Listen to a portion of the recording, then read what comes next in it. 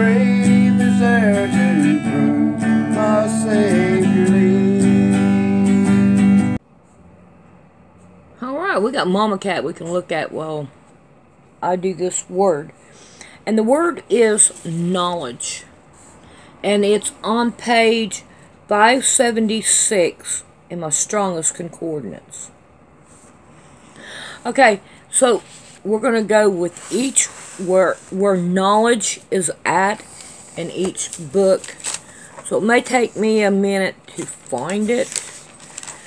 And the first place that knowledge is Genesis 2 and verse 9. And it says I need to read down to 17.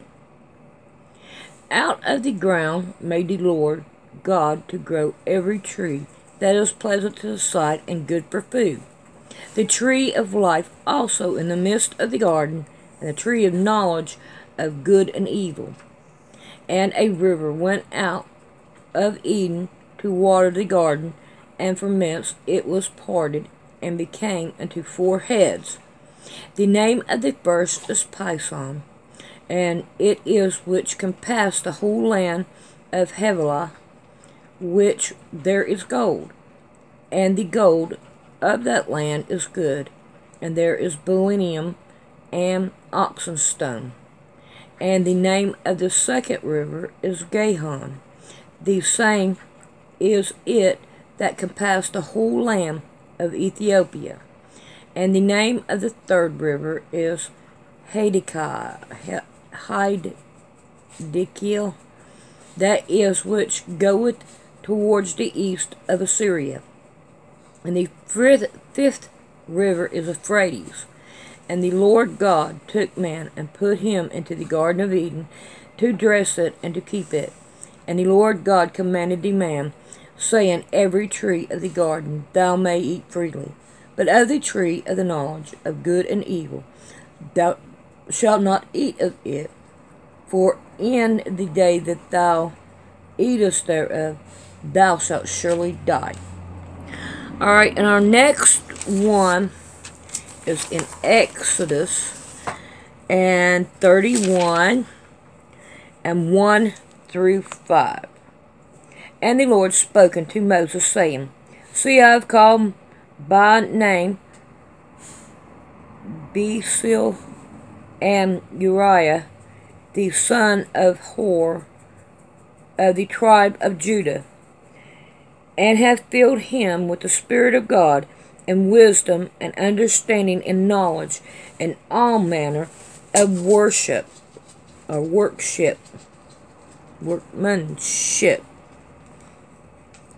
to devise cutting works, to work in gold, and in silver, and in brass, and in cutting of stone, to set them in a carved of timber, to work all manner of workmanship. Alright, our second one is Leviticus 4. There's 6. Oh, come on, pages. Where do you not want to turn? I've read you all the way through, and you should be easier to turn.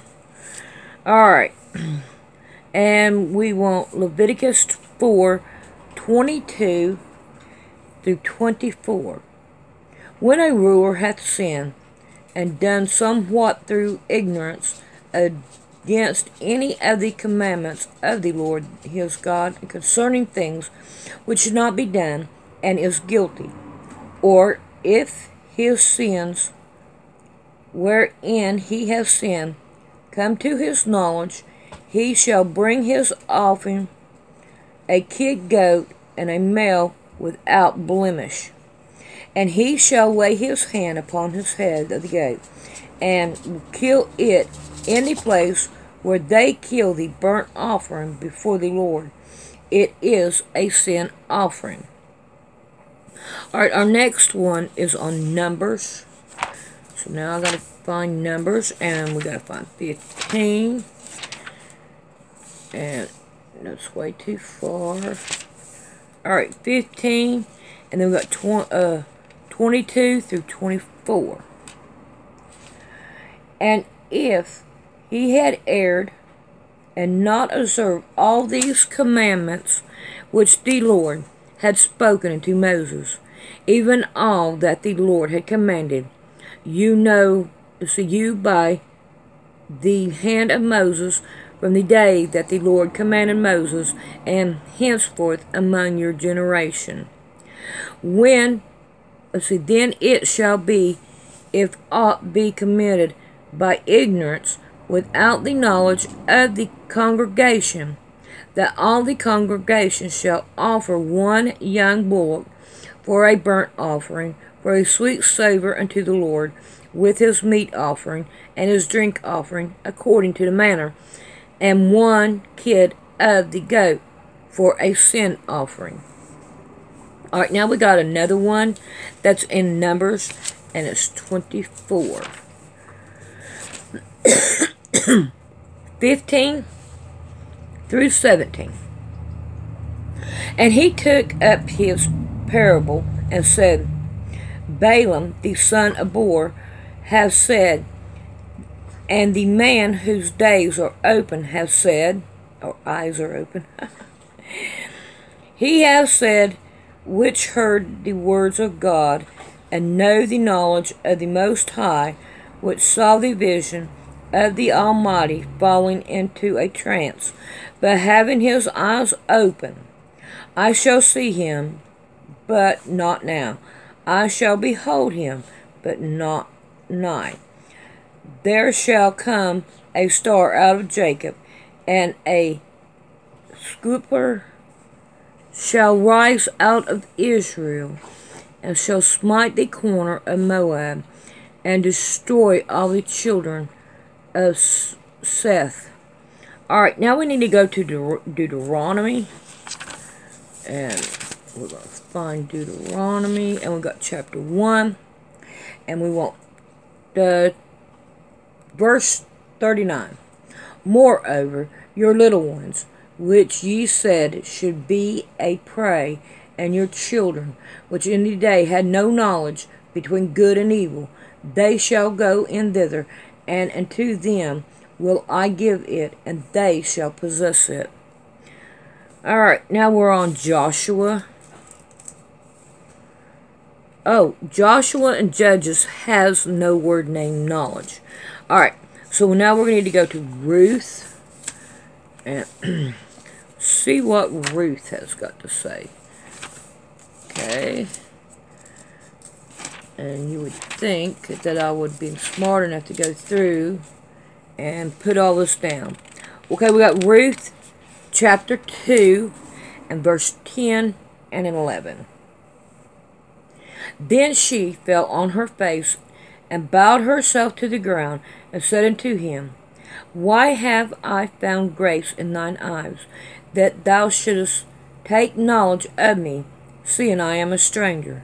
And Boaz answered and said unto her, It hath fully been shown me all that thou hast done unto thy mother-in-law since the death of thine husband, and how thou hast left thy father and thy mother, and the land of thy nativity, and art come unto the people which thou knowest not heretofore.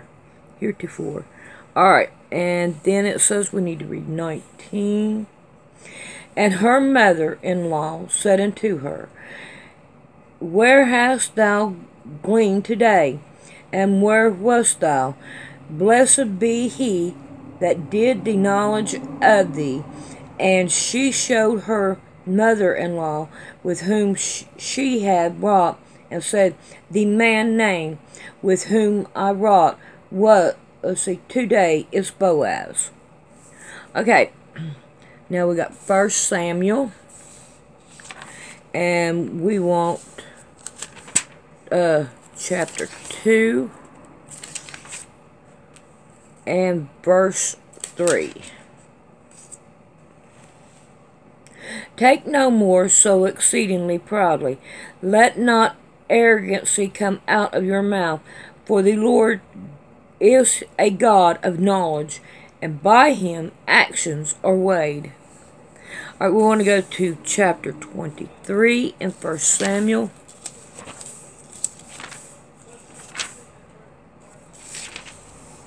So 23 and verse 23.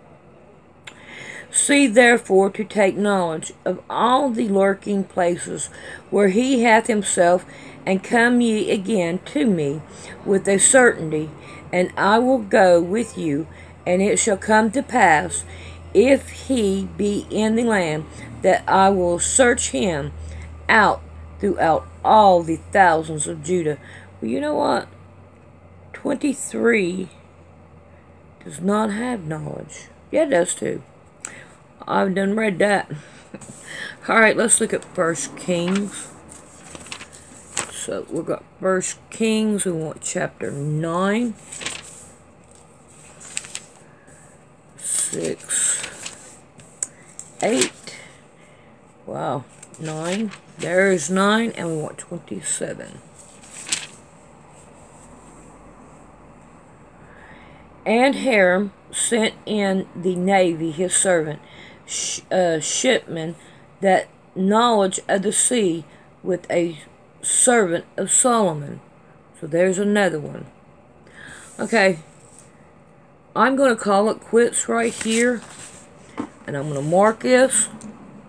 And I'm going to see what y'all think about this. Put me a little mark right there on my page. And then I'll see which one y'all like the best. Hugs and kisses. If you would like to donate to Poor Man's Sewing, come down here to Poor Man's Sewing. Then come up here and look for About. And right here you can donate to the channel. And every donation is really appreciated.